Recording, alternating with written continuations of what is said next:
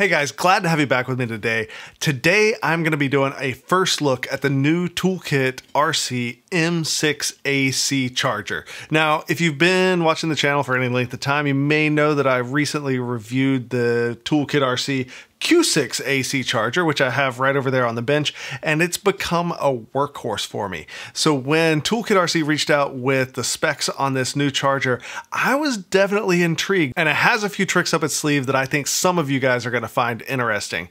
So this is that bad boy right here. But before we get into it, I want to talk about a couple of things. You may have noticed, I hope you noticed, I've posted a couple of new videos lately, and I'm going to try to get back in the rhythm of posting things on the regular. And I just want to talk about that for a second and kind of what it involves. And one of the biggest pieces of advice that I give to anybody whenever they ask me about starting a YouTube channel or making content or doing anything like video related or social media related, the one thing I always tell people is just go do it. Like, there is nothing more powerful than actually making a video. The only reason that I've gotten as good, modestly, whatever, the only reason that I'm able to make the videos that I make today is because of the number of videos that I've made in the past. Your first video is always going to be crap, and the biggest thing to do is just get out there and do it.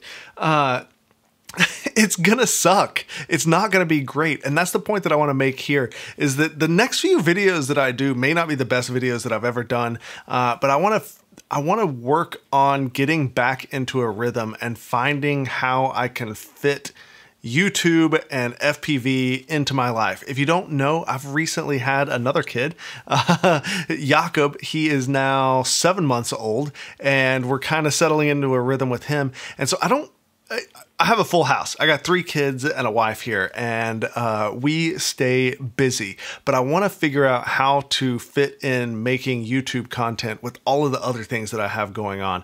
And so the way that I'm going to do that is by just making the content. And I know that, like, I don't have the time to sit here and edit these videos to the nth degree and do like a crazy amount of testing. Like my recent OpenIPC video, I spent weeks and weeks, maybe even a month, tinkering with that stuff until I was ready to share with you guys what I had. And then I just kind of put it all together in one flight, said what I had to say, and got it out into the wild. The video part, I want to focus on that. Try to make these as much of a one-take thing as I can. I always have to correct myself, but if I can talk and get out in a short amount of time, so that I don't have to sit here and watch back hours and hours of footage and edit it and chop it up and get it to you guys, then that's going to help me streamline it, help me get more videos to you. I've got a couple of new products that I want to be posting videos about even this week. I've got the avatar repeater that Walksnail was kind enough to send to me, and this ToolkitRC charger. And then I want to cover some other stuff and kind of spread out a little bit in the tutorials that I do, because I feel like there's some unique things that I could share with you guys that I hope you'll find helpful. So now, as we start to look at this ToolkitRC M6AC charger, one thing I want to note is that this charger was sent to me by ToolkitRC for the purposes of this review. They didn't pay me anything. They don't know what I'm going to say. In fact, they had to remind me to make the video because I got a lot going on. And I'm always late with these reviews. So sorry, manufacturers and people. I hope you still find my videos helpful. All right, let's dive right in. Here we have the new M6AC from ToolkitRC. As you can see, it is a single channel charger. We got one XT60, one balance plug from 2 to, well, I guess 1 to 6S, up to 15 amps. We'll do 300 watts on DC, 100 watts on AC, USB port, signal tester, some other features coming in. It is AC and DC. If we have it on DC, we are good from 7 to 28 volts. AC is going to be 100 to 240, so it's good worldwide for you travelers out there. We got 4 buttons on the front. It's a bit of a different interface from my last ToolkitRC charger, but I've kind of gotten the hang of it pretty quickly. For size comparison, I am going to slide in my trusty and busted Q6AC charger. So it is significantly smaller, I would say. there are a lot of things that the Q6AC is going to do that this guy is not, but this guy does have some tricks up its sleeve that I want to get into. For now, I'm going to go ahead and power it off of the AC, plug it into the wall here. Ta-da! All right. And you can see it boots up with this interface here. Now I have actually changed it. The stock interface is going to be a white background, a lot like my Q6AC. I went ahead and changed that right off the bat. You can come down here, lots of, oh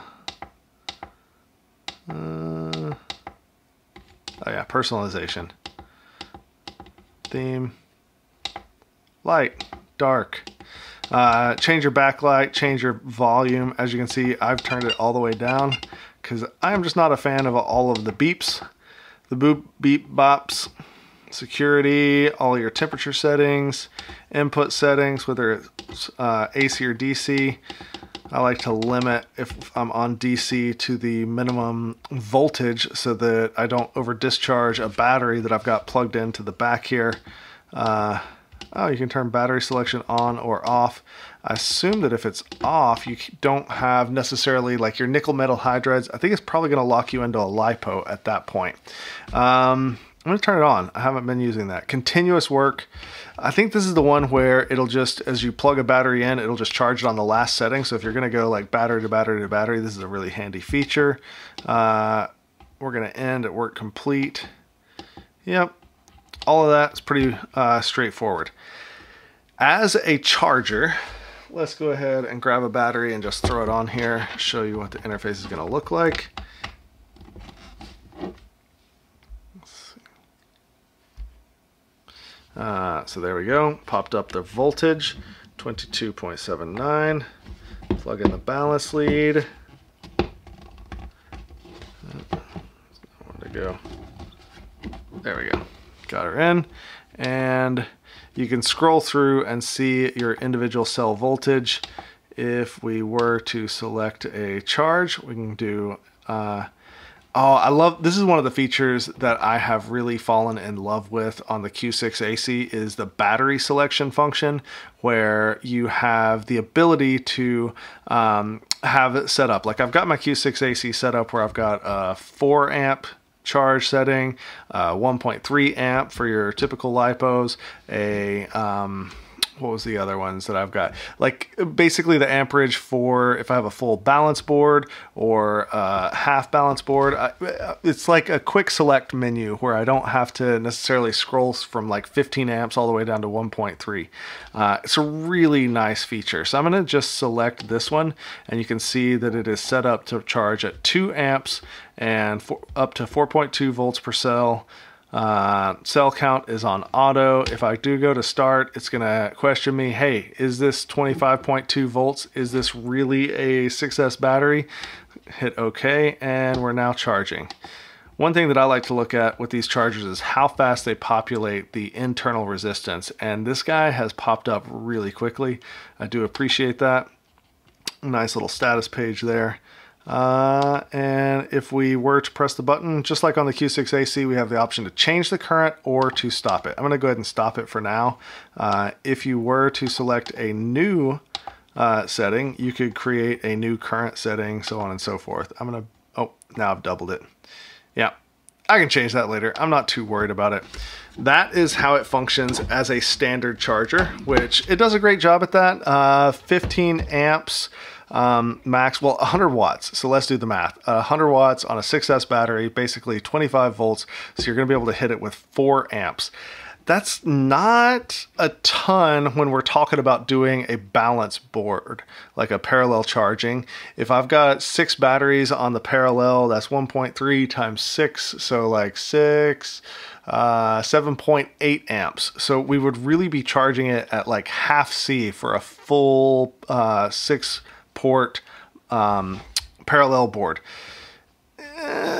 I would like to see more, but I'm not going to poo-poo it too much.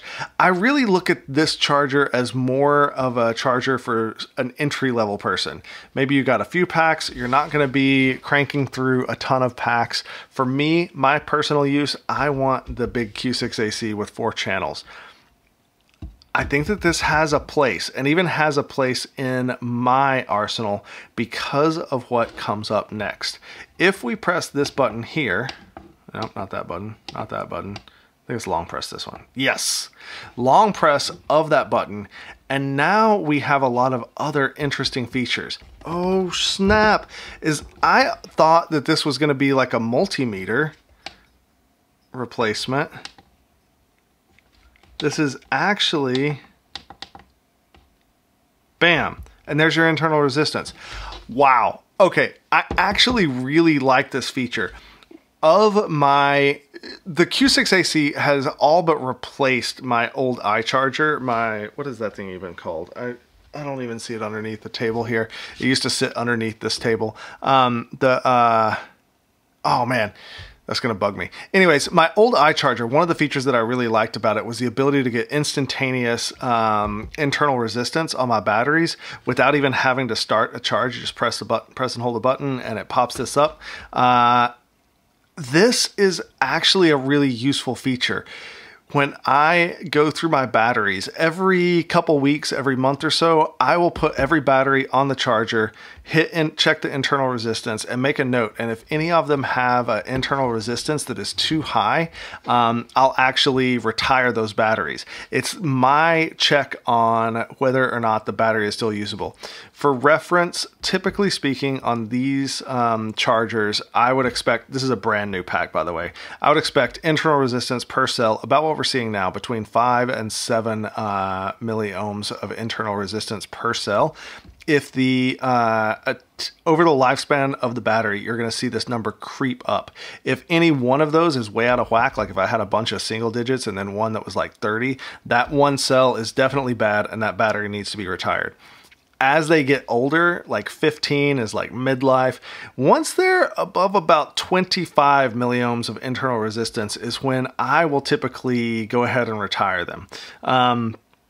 Your mileage may vary. You may need to eke out a little bit more life per battery than I do, but that's kind of where I am at. Wow, I'm actually really impressed with that. I read the resistance test and I just assumed because of the other features of this that it was like a multimeter type resistance test. Okay, well that's cool. More checks that we have here. Let's back out of that. I'll hold down this menu. We have the ability to measure your signal. So you can actually use this as a tester to see that your PWMs, your S-bus signals, or your PPMs, God, who uses that anymore, are all in line and you're getting the values that you expect to get. The little signal tester, there's a port right here. I did not know how to remove that port. I figured out that if I just take a little machine screw, wait, it wasn't this one that I used before. Where is it? This guy. Just take a little machine screw, twist it in right like so. I can pull it out, and now you have access to your signal tester connections, etc. So you can test signals if you were using an S-bus and you want to make sure that you got a good output. I've also got that on like a battery checker. I've never actually used that feature. However, a signal output, if you are building aircraft, like fixed wing aircraft, and you need to make sure that your servo is centered, for instance, bam, I can do 1500 millisecond. 1500, is that millisecond? Yeah, I can do 1500. I can set it to 1500, which is center, and get the servo to center itself so that I can attach the control horn. This is a really useful feature. We can even go through here and change all the modes. So you can make it auto and you can just see it sweeping. Different speeds for the auto. Set it manually to whatever value it is that you need. Change the cycle. So if you have like some high-end servos, let's see how high it'll go. If you've got some 500 hertz servos and you really need to be able to test that out, your typical servo, especially like the lower end hobby stuff, is going to net you about a 20 millisecond or 50 hertz. Bam. Nice. Okay. I dig that. The thing that I was the most excited about, oh wait, we got an ESC tester also. So if with the ESC tester, it's setting, you can also set your setting for the PWM value that's coming out. It will power the this. Oh, we can't change the voltage. That's a little odd. You can power the ESC and make sure that you get the startup tones. If you wanted to calibrate it like a old school ESC, you could, I wonder if you can make it jump from 2000 to 1000. No, that's not, why would you calibrate it to the charger anyways? That seems like a silly idea. I was just trying to think of ways that I could use this. Honestly, this is another one of those things that I'm probably not ever going to use. The power though. And this one is the one that actually got me the most excited, because this is one of the things that I actually always have on my workbench. This was not provided to me by ToolkitRC. In fact, I had to purchase this guy. It is the ToolkitRC, what is the thing even called? The P200. This is a desktop power supply. It runs off of AC or DC. It's gonna tilt up too high and not be able to focus. What this does is it allows you to supply anything from like 0.1 to 30 volts at up to 10 amps, which doesn't sound like that great of a useful thing when I never really felt like I needed a power supply until I had one. And I use that thing all the freaking time. If you want to bind your receiver and not have to find a battery, bam, do it. If you want to power your VTX for a firmware update and you don't know how long it's going to take, do it. If you just built a fresh drone and you want to apply 6S power, and you want to apply 6S power, but you want to limit it to, 1 amp so that if you do have a short, it's not going to fry anything. Well, we can do that too. For instance, let's just, actually, I don't know if this drone that I've got to plug in is 6S friendly. Let's just give it 4S. So 16.8 volts, we'll limit it to 2 amps. That should be good. If we had any type of a short, then it would actually shut off power. I will do this bad boy. I'm gonna hit enter, and you can see that it is ramping up. It's going to supply 16.8 volts. It settles in right there. We got this drone. This is the Colas 7-inch folding drone from, who is that? Axis Flying. As I plug this in, you are going to see the current draw on it bump up.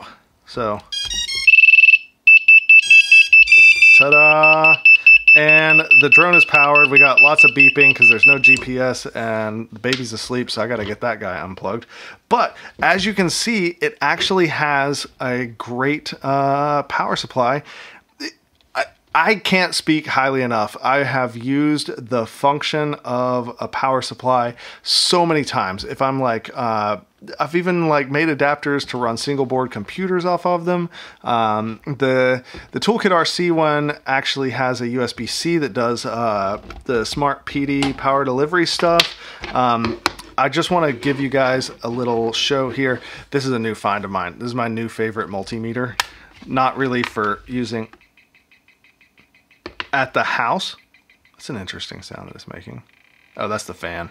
But I've started carrying this multimeter in my bag because it is so stinking small. Look at that guy. Ta-da! And then it holds your little leads in here.